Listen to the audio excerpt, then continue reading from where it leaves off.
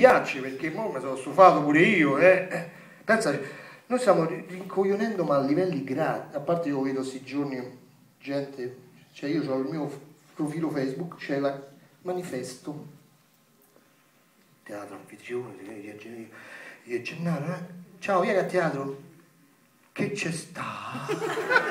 Cioè, tu stai parlando col teatro quasi, con tutte le indicazioni, l'orario, cioè pure l'autobus qua, cioè non lo so che...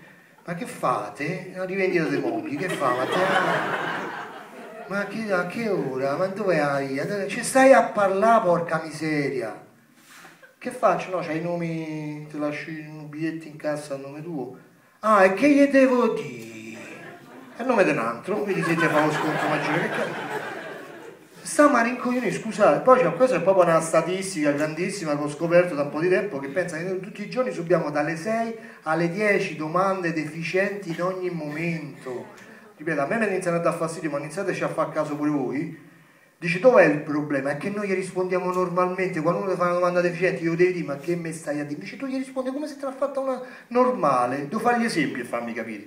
Stai alla posta, stai dietro a 20 persone, ti arriverà sempre quello... Che sta a fare la fila? Ho passato e qua, ho visto tutti questi, fammene pure a me indannavano, torni a casa, chiami l'ascensore, mentre scende l'ascensore, che fa? Sale? No, io sono appassionato di porte, perché sto qua tutto il giorno a vedere che salgono e chiudono, guarda un po'. Non le sopporto. Stai alla fermata dell'autobus con una linea sola, ti arriva sempre uno, che è passato l'autobus? Sì, sto qua. Sì, è passato, ma io non ho preso perché ho detto quando arriva il deficiente dire che è passato là. Io non fermato non tanto a prendere la avvisare la gente quando passa. Tutto normale che consideriamo, vero? Mamma mia, guarda. E ancora poi sull'autobus, una volta mi è capitato stessare, parlando sempre di autobus. Stavo a Piazza del Popolo, dovevo arrivare a Piazza Venezia, farmi tutta via del corso a piedi, era una bella scarpinata. Mentre mi avvio che ero già stanco, mi sembra di realizzare l'autobus. Chi t'ha mandato? Salgo al volo. Dopo pochi metri questo mi gira a sinistra e dico, oddio, non mi porta questo. Vado subito a destra e dico, scusi, io dovrei andare a Piazza Venezia, lei sta girando a sinistra, che posso fare? Questo si gira e mi guarda, ma lei sta a piedi? Ho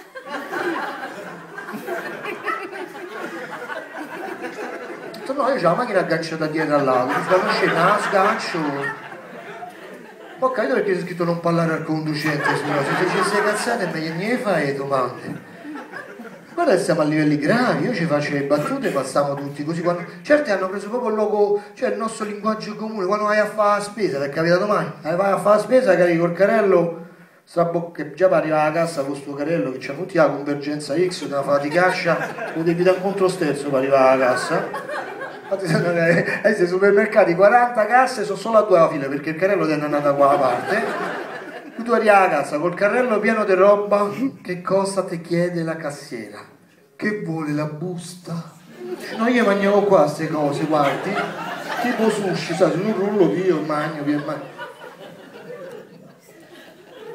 Voi ridete, siamo gravi. Poi sarà una calamita tutta a me, mi capita. L'altro giorno questa scena stavo così col cane e gli ha detto, che è tu il cane?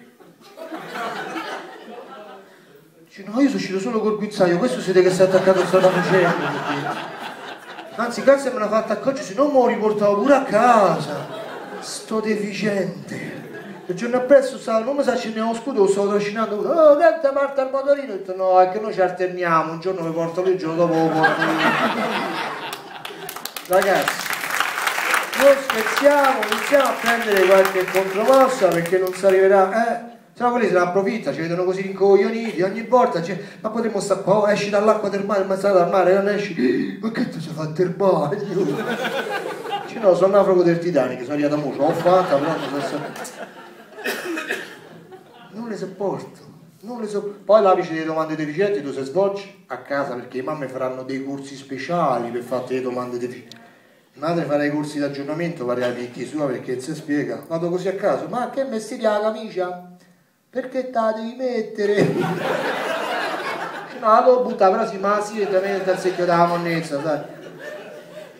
Arriviamo qui. Pure cose un po' poco simpatiche, dico, ma domattina verso appresso che c'è il funerale di Franco. Perché è morto? No, è che si è sentito poco bene, però adesso mai con la fai prove generale se dovesse succedere. E ridi, a sta mal si livello. Qui tante donne, vedo bei capelli, questo gli dovete fare al parrucchiere, quando ti arriva che ti mette davanti allo specchio i capelli bagnati e ti fa sempre, che facciamo un bel taglio? Uno dice, no, fa un modo di merda, ci sono venuto apposta. Che domanda è?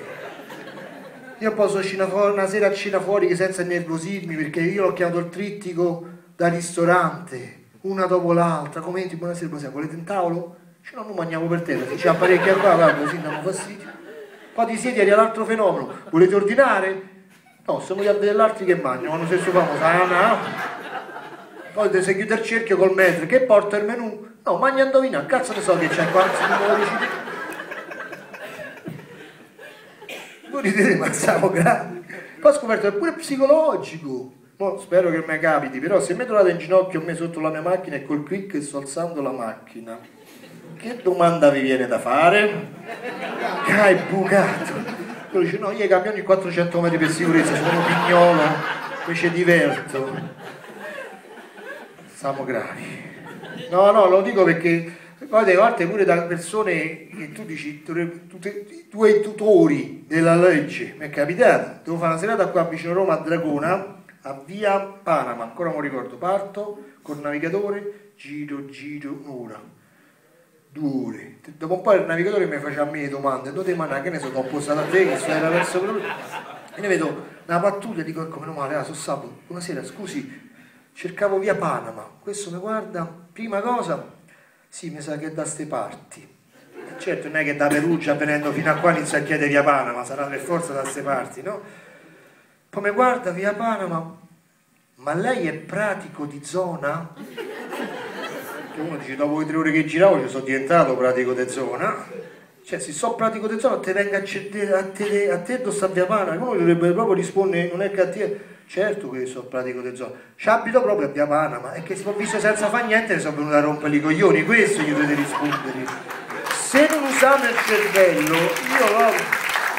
che poi mi sono accorto a volte pure le risposte, io sono un fumatore non accanito ma fumo, e ogni volta che devo fumare non c'ho da accendere, in campo sempre in quella situazione, fateci caso, chiedi da accendere, scusi che c'è da accendere? Che cosa ti dicono? No, non fumo. Chi cazzo te l'ha chiesto? Che ti fa accendere? È bello. È il cervello che funziona. No, non fumo. No, non c'ho da accendere la risposta esatta. No, non fumo. Uguale come se tu prendi, scusi che sta un ristorante, no, già mangiato. La stessa cosa. La stessa cosa. Tant'è vero che inizia una forma di protesta e vorrei espandere a tutti quanti. Quale? Ragazzi, iniziamogli a rispondere. Dici che cosa otterrete? Non lo so, però almeno te fai 2 risate. Giusto? No? Ma qualsiasi domanda, anche fatta male, io tu stai a camminare, quello, scusa che c'è una sigaretta? No, ce n'ho 13. Vamoli a massa, te lo lasci là. Iniziamo da piccole cose. Tu stai a camminare, quello, scusa che sta l'ora? Dice no. Però mo la so bene, grazie, arrivederci. Io sono talmente abituato ormai a rispondere l'altra sera, per carità, stavo camminando sotto casa mia, per fatti miei, arriva una macchina con 2 a bordo, scusi, dico prego, cercavamo un buon ristorante, tu cerchi, a me mi dà fastidio, e me ne sono andato, sono rimasto